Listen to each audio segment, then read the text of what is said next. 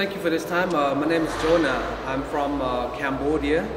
And how did I get to know about SIBA? First of all, I started out with my interest.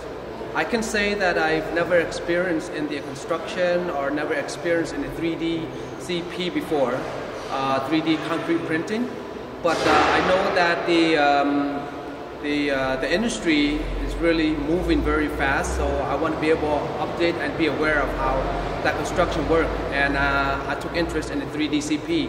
And I looked in the website, in Google, searching different companies of 3D CP, and I found out that SIBA was the best out of all the other options. And they got a lot of training details and a lot of other different things that could very benefit me and the plan that I have going on. So, yeah. I'm Nasu from Onocom. I'm a Japanese architect and APEC architect. Then we are Japanese construction company. Then we have branch in Thailand and Philippines. Then this purpose to introduce this 3D CP machine. Our target is to introduce in Philippines because Philippines there are a lot of people, then increasing population. Then we need a lot of house in the Philippines.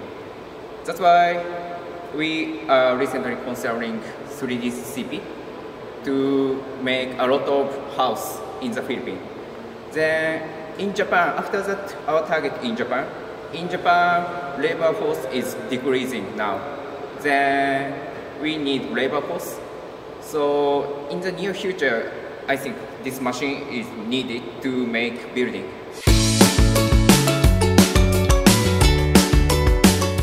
Yeah, we started off by the agenda layout plan of the training, and Mark, who is our trainer, and he basically just let us know the flow of the training and kind of teach us how and what we will learn and what we will try to achieve during the first couple of days. So that was mostly sitting down, looking through what is 3D CP, how does it work, the details, the system, the operation. So mostly just sitting down and getting the training about what we will learn. And then a few days later, we come down and have an overview of the equipment and the 3D CP machine and the robots and the central unit. Then we actually had we started the actual practical use of the using of the machine, using of the basically understanding what all the different components are. And once we understand and aware and how it operates and know how to use it, then we get the dry test, which basically we use and operate, but there's no material coming out. And once it's successfully dry test, then we do the actual printing, which involves with the materials coming up to the form, the design that we need, and then yeah, we start from there. Once we got used to it and understand how it works, then we started to build many more. I say about 5 or 6 different designs already. We're very proud. This is one of our print that we have successfully done, and many more that we did. So it's a really good learning experience. You know, I mean, whatever you do, whatever we train or go through, it's not always going to be perfect. But what's more important is we go through the process, the system, the communication, and the teamwork. And I think that's what really helped us to grow more and understand of how we can print with great result and what we wanted. So when we started this training, we started to how to use this machine and how to make Rhinoceros model. Then after 3 days, we already started to print out our model. Then recently we already make a huge 2 meter wall.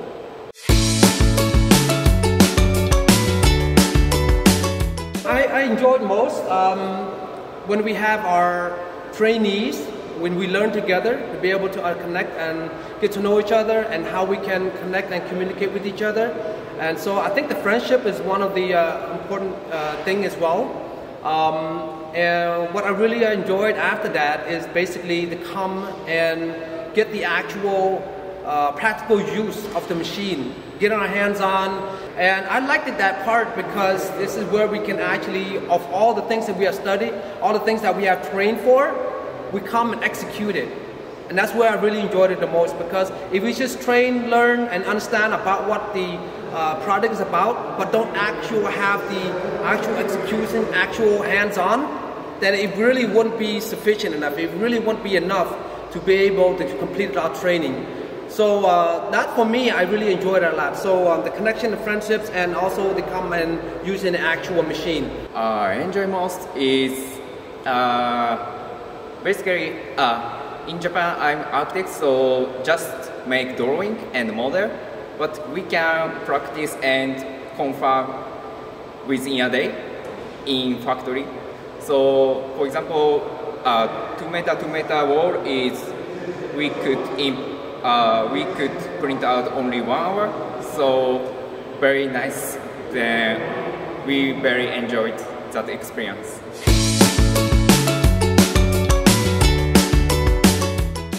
Oh yeah, definitely.